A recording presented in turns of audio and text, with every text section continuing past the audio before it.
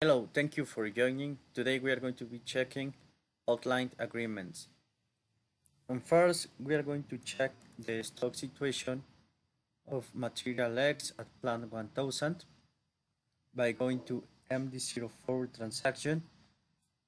And here we can check that there is no stock and no further inbound or outbound movements. So no demand and no supply elements are registered in the future, in the planning horizon. So the first thing we are going to check is we are going to create demand for this product by adding safety stock. So we go to MM02, material master change, select material X, and we go to MRP2 view, continue, we enter the plant, continue, and at safety stock, we enter any safety stock that we want to keep in the system, and now we can save it. If we go back to MD04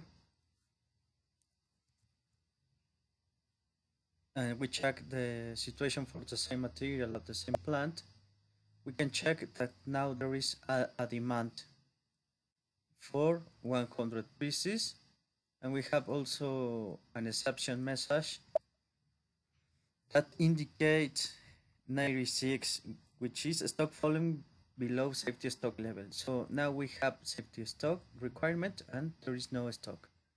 So the system, when we run the MRP, the system will generate a supply element, a supply MRP element that balance this requirement.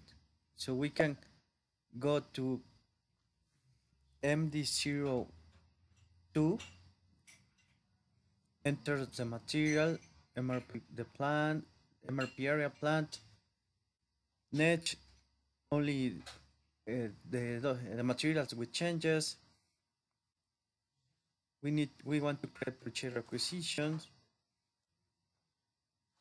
and basic dates, since this product is not manufactured in the company. So when we run the MRP by clicking on enter, then enter again,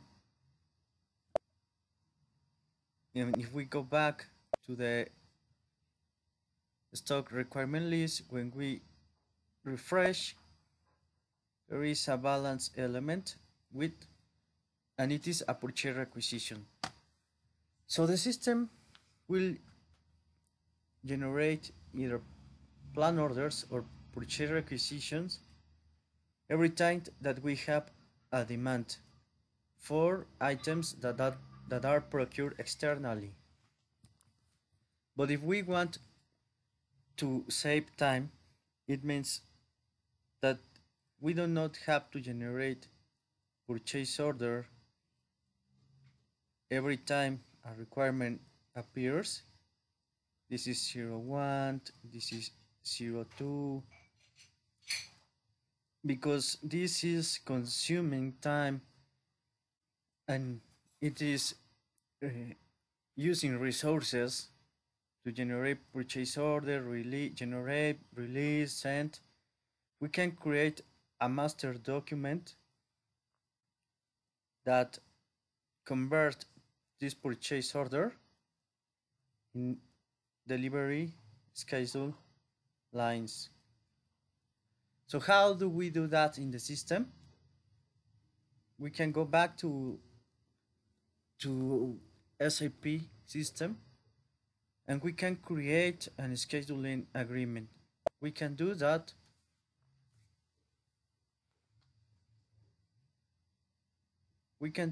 by going to logistics, materials management, purchasing, online agreement. Here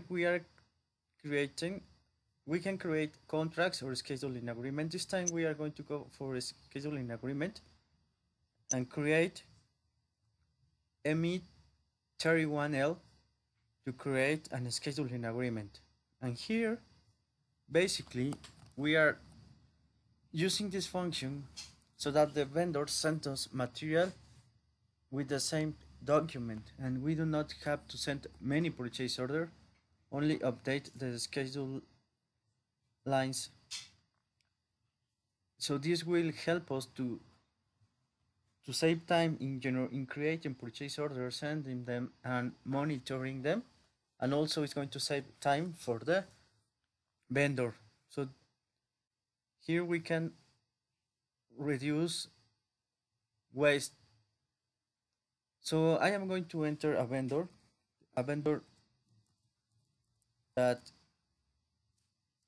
is going to help us with this example. Is going to be agency 00, and the agreement type, we have two types basically when we are doing scheduling agreement. We have without document required and with document required. First, we are going to check without document required. So we choose LP. Now we enter our purchasing organization 1000 and purchasing group 000, and we click on continue. This will bring a pop-up, and we can enter a validity, and it could be 1 year. We can make an agreement with the vendor that for a year he will be supplying materials under this agreement. So I am going to enter 1 year of validity. This is the validity start, so the validity end is going to be 07/05/2021. And now I can click on continue. I can enter the material that we are going to be working on is material X. So I enter material X. Target quantity, we can here enter more or less the average demand for a year. Let's say it is 1000. The order unit is, I think it's PC. Let me check.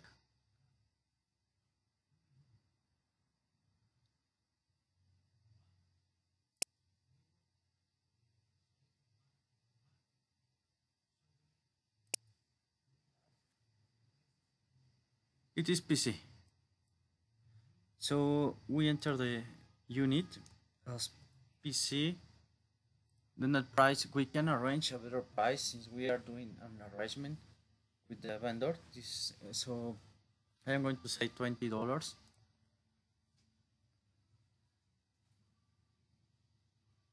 And then click on continue. We can save this agreement. The agreement is saved.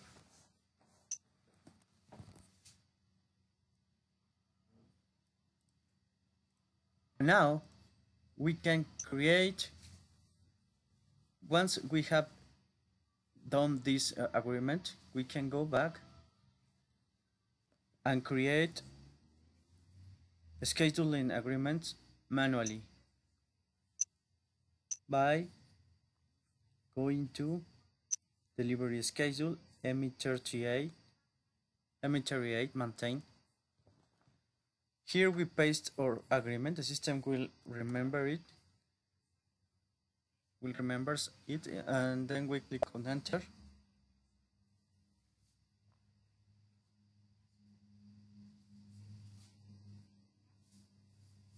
Information is being loaded for the agreement. Here we have the agreement for item 10, material X, and target quantity is 1000, and the PC unit of measure. So we can select this one and go to delivery schedule, and we can enter here a specific schedule that we want that the vendor delivers a product, and we can do it in different time buckets. So we have the format, week format, month format. So we go for the format. And delivery date, we are going to make a test for today is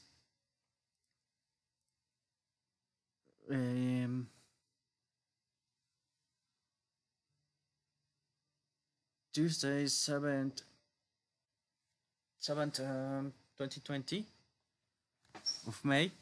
So we are going to make the delivery for the next week, and we are requiring a quantity for 100. We can also specify at what time here when we are working with just in time. This is in conjunction with lean manufacturing, but we are going to leave it just like this. And when we click on enter, we can check here the creation indicator is R. And R stands for real time. That it means that this schedule line was created manually. We can also make it automatically, and that the MRP generates this schedule line automatically. We are going to check that also. So I am going to save this one.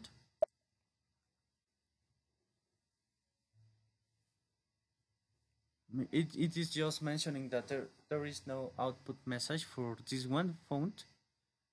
I am going to save it anyway. And the scheduling agreement can be checked in the MRP. So if we go back to the MRP and we refresh, we can check here the schedule line that we created. But here there is a star indicating that it was created manually. I am going to erase this one and this one so that only the demand exists, and we are going to check how to generate the schedule line automatically. So I'm going to erase this one and this one. First I click on this one, then I go to change element, and here I'm going to enter 0 and save this one. Yes. If I refresh, now it is gone, and I am going to delete also this one.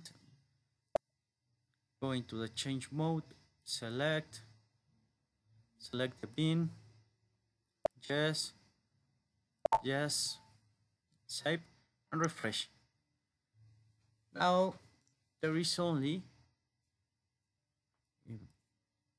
the demand.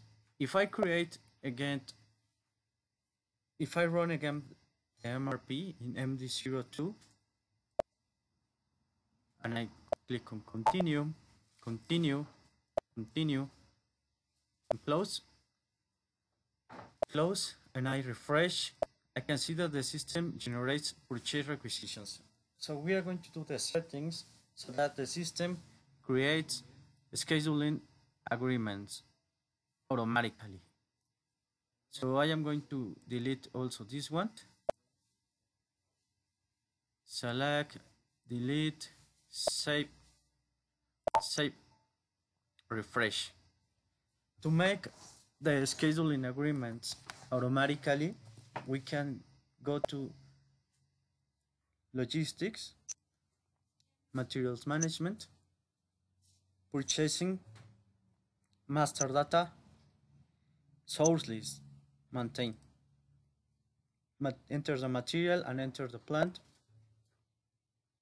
Here we enter a valid from and valid to. We can define the period that a specific vendor is valid. So we are going to enter today's date, 07/05/2020, and the next year, that is 07/05/2021. So 1 year is the validity period, and the vendor is agency 00. Now we enter the purchasing organization 1000.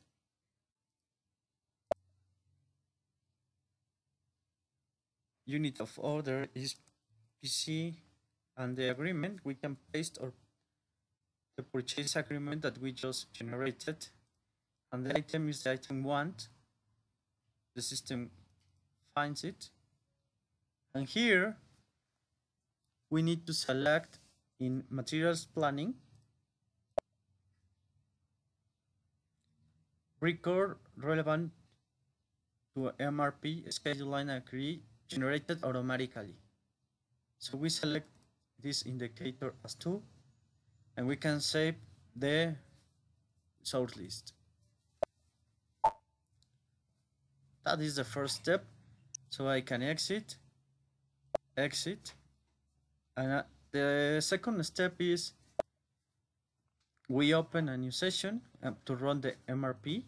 I enter MD02 to run the MRP for material X, MRP area 1000, plan 1000, and net create purchase requisition, yes, or we can select plan orders, and here we need to select 3 schedule line in the opening period, schedule line, or the other one also if we have a planning period, and create a MRP list, planning mode 1, and scheduling basic dates since this product is not produced in-house. So I can run the MRP now, check the input parameters, okay, go back, and now when I refresh, the schedule line was generated automatically. And if I go to check ME30A and enter the agreement, we are in the maintain schedule agreement schedule. I click again in the delivery schedule. Here we can check that now the creation indicator is B, material requirement planning. So this will be sent to the vendor with the same document number. We can create more demand for this material in MD61 transaction. MD61, continue, enter the material and the plant, and we are going to create more demand for June, July, and that's it. And I can save the demand, close, and now if I refresh, I can check that there is more demand. And if I run the MRP, more schedule lines are going to be generated under the same document. So this will help us to avoid creating purchase order and purchase requisition every time. This will help us to save time in execution. So let's run the MRP again. MD02 X 1000 schedule line, run, close, and refresh. Here we have the same schedule line. Here we have the schedule line generated automatically under the same document number. So this is going to help us to avoid wasting time creating every time purchase orders. This is very useful in car industry. So that will be everything for today. Thanks a lot for watching this video, and see you in the next one.